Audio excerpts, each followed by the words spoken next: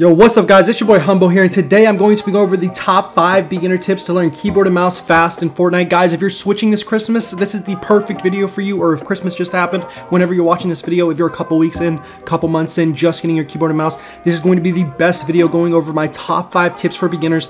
Guys, make sure you guys drop a like, drop a sub if you know I make tons of content just like this. Check out my Twitch link, it's in the description. If you guys want to watch my live streams and have any more personal questions for me to ask, I will answer those on stream for you. But yeah guys, without further ado, let's get right into this video. Alright guys, so the first thing I'm going to go over is how long until you can start to expect big improvement. Guys, I'm going to go over this with you right now. Okay, so I know a lot of you guys have mixed expectations about how long this is going to take, how much work is this going to take. You might have just switched, or literally it might be Christmas or before Christmas as you're watching this video. And guys, let me just tell you, it really does depend on the person, but here's a really good rule of thumb. One of my first major tips here, guys. Don't just burn yourself out playing these long 8, 10, 12-hour days, grinding. Now, that's not always bad, but look, if you guys are messing up your sleep schedule, you're not getting enough rest in between play days, that is going to affect your muscle memory. Because look, all this comes down to is muscle memory. So the first major tip, honestly, if you guys want to see faster gains and faster improvement, is to, instead of playing these crazy long hour days thinking that this is going to make you better, play a structured amount of practice time with different game modes. So work on your aim for an hour, work on your building for an hour, your box fighting for an hour. Play about 3 or 4 hours a day. You can play more if you want, I totally understand, but for maximizing improvement, all I'm saying is beating your head in on one thing, like playing go and go and go. All that's going to do is actually mess up your muscle memory. Playing tired messes up your timing. It messes up your muscle memory, okay? You guys want to play fresh, take in the information, and then you want to get the proper amount of rest every night. Like seriously guys, it's just like any other sport. If you want to learn the muscle memory of something over time, play for a consistent amount of time, nothing crazy, play consistent and keep that up over time. Instead of trying to binge it out and then getting frustrated and quitting, guys. Maintain a pace. That is going to be the best thing for you guys in the long run. Maintain a scheduled pace of how much you're practicing every day at different things. Get good rest. Don't over-tilt trying to get good too fast. Find a pace, something you can stick with. Alright guys, getting right into tip number 2, this is going to be find someone to play with who's better than you but doesn't dominate you. So this is something that I really need to explain. A big tip that's been passed around the Fortnite community that is very true, and just in esports in general, is that you should be playing someone better than you to improve. Obviously, this person's going to be able to expose your weaknesses in-game and or in creative box fights or PGs, but there's a big difference between playing someone who challenges you and is better than you, or playing someone who dominates you. That is pointless, guys. If you are playing somebody who is just vastly better than you, or you have just switched to keyboard and mouse, like in this scenario, and this person's been on controller for 1.5 years, 2 years, you know, however long they've been playing Fortnite, obviously this person's going to obliterate you. I mean, how are you going to be able to compete with someone who's been playing for that long on that input? So what you want to guys would try to do is find someone who's also pretty new to the keyboard and mouse switch. If you have a friend like that, you guys could also check the comments. Maybe in the comments somebody will be dropping their epic and you guys can play if you're both switching. But all in all, find someone who challenges you. It is worthless to go play somebody who's far worse than you or just isn't into Fortnite like that. You know, they're a very casual player, and just beating up on them to get that ego boost isn't getting you guys anywhere. You're wasting your time, you're wasting their time, you're wasting your time because you're dominating them. They're not getting better. You know, you're laughing, whatever. It's not worth it, guys. Make sure you find someone who challenges you but doesn't dominate you in fights, and that will go a long way over time.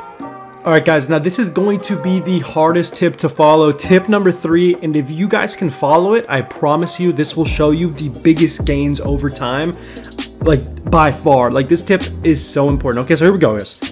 When you guys are playing arena, and I've said this in a previous video a few months ago, I wanted to reiterate it because it's so important. A lot of you guys I've seen in the comment sections on my TikTok, on my YouTube, in my Twitch streams, you guys have said, you know, I'm in Division 6 arena, Division 7 arena, how can I get higher points? You know, or these are my points, is this good for how long I've been on keyboard and mouse? All this stuff. You guys are looking at arena points and even like PR and all this stuff to decide if you're doing good on this switch. Guys, that is the wrong approach. Trust me, please. So look, you guys need to be pushing every fight you can in arena. It's so important. Take fight after fight, W key everybody. I've seen Click say this before on stream, and I was nodding my head. I was like, finally a pro says this to players who are trying to improve. You guys need to get into as many engagements as possible, and then not only that, you are gonna die a lot more. Understand that. Like if you're pushing stupid fights in arena and stupid fights in pubs, whatever you're playing, and you're dropping all hot and you're taking these dumb fights, you're gonna die a lot more, right? But this is the silver lining. If you're the type of person who can look at those deaths and find out what you did wrong, you don't blame it on the ping, you don't blame it on the lag, the frame drop, you don't blame it on your keyboard, your mouse, your monitor, you don't blame it on oh my god, I just started, screw this, I'm switching back to controller. You don't blame it on anything. You don't blame it on the timing. There's so many things, the third party. If you can be like, okay, this is what I did wrong. Maybe it was a bad situation, maybe I got unlucky, maybe my ping sucks, but here's what I could have done right there to be better. If you're the type of person who can find that within you, find the right mindset, and analyze what you could have done there. Oh, I could have held a little more left on that peak and baited that shot out. I opened right up into him. Why did I do that? I should have known he was going to take my wall. I should have tunneled back and got height and found a shot, found an angle. If you're the type of person who can find these things in your own gameplay and like really self-evaluate honestly, you are going to excel past everybody, bro. Like, dude, this is it right now. You hear this tip, watch these other 2 tips I'm about to go with, but right there, that's so important. All right, guys, getting right into tip number 4, and this is going to be another one with massive importance. Guys, you need to stop switching back and forth between controller and keyboard and mouse. Now, it's been a theme throughout my videos that I talk a lot about the big double M, muscle memory. It's so important. Muscle memory is basically what all of your motor skills are built off of in anything you're doing. So in keyboard and mouse, you know, when you're switching, obviously you are reprogramming literally your mind to learn a totally different input. Obviously there's going to be a huge learning curve there. You're going to have a ton of trouble, just like I did when I switched to keyboard and mouse. And I still remember that urge to switch back to controller, especially when I was losing a lot of fights that day and I was getting really demotivated. And like we talked about earlier, man, pretty much the best way to get better is a macro thesis, like the big picture of it all, is doing things every single day consistently that build upon your muscle memory and don't put it at a detriment, don't hurt your muscle memory. And one of the major things a lot of people do, including myself, I've been guilty of this back in the day when I was switching back in season 10, is I would pick that elite controller back up because I was mad I was dying in fights. I would pick it back up. I would miss days of keyboard and mouse. Not only are you not practicing keyboard and mouse while you're playing controller, okay, so that would be bad enough, right? You're slacking off. The double entendre of it all is that you're actually reprogramming your mind to think about this controller when playing this game again. So you're actually, it's not like you're just not practicing keyboard and mouse. You're also practicing a different muscle memory, which is like 2 or 3 times as bad. So if you're gonna make this switch, guys, literally commit to it, okay? Really commit yourself. I promise you, you can do it. The person watching this video, you were just like me. All this gameplay you're seeing, you're just like me. You're just at a different time period. I remember when I was just started switching, a lot of my friends didn't think I would be able to make it. They didn't, because I told them I'm gonna become nuts mechanically, I'm gonna become a YouTuber, all this stuff. A lot of people did not believe in that. They laughed at it because it did seem like a stretch from where I was, but I promise you, if you put in the work, you guys can get there. Please believe in yourself. Alright guys, so for my last tip, this is going to be actually a drill or something that you guys should practice doing. So you guys, a lot of you are maybe leaning on editing because the editing mechanics and building mechanics on keyboard and mouse can be a lot more faster and flashier, but your aim is really suffering. I don't know if you guys might be a couple days in, a couple weeks in, whatever you are, even a couple months in.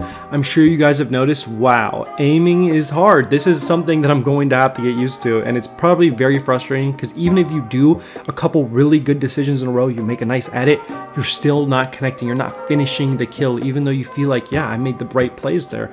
So a really good tip that I have for you guys is go into creative, right? Go into the practice games modes through the portals. There should be like BHE fill there, or even zone wars, but BHE fill is by far the best for this because you're just respawning over and over again. Just got BHE fill is like in there, BHE fill 1v1 creative map, I believe is what it's called. And you guys just respawn over and over again, right? So here's the tip. Guys, when you're playing BHE fill in these fill game modes in creative, do not allow yourself to edit. Literally just play with your shotgun, whatever your switch weapon is, and practice the aim only. Basically act like you're a bot and just focus on your aim. Maybe you guys know when you like look at someone, you're like, dang, they have bot aim. They like don't try to edit, they don't try to build, they just sit there with their gun and they try to put it on point, you know what I mean? That's all they're worried about. You guys should mix this into your practice schedule. Not too much, but it's a really good idea sometimes to put a handicap on yourself and just worry about the aim. Be like, I'm not allowed to edit, I won't edit. Unbind the button and just focus on aim, focus on tracking. Maybe do that 30 30 minutes a day. That might be a really good start. Play 1 or 2 matches like that a day, and that will build your muscle memory on that over time. All right, guys, that's gonna do it for this video. I really hope I was able to provide you some value, man. I have tons more videos like this on my channel. If you want to go binge watch them, check them out about switching to keyboard and mouse and just tips like that in general for getting better. Also, guys, I live stream on Twitch every single morning. If you guys want to check that out, the link is in description. If you want to ask me some questions live on stream, I will respond. And guys, without further ado, man, make sure you like and comment, subscribe if you enjoyed this video. And it's been your boy Humbo. Good luck with your Switch, guys. Peace.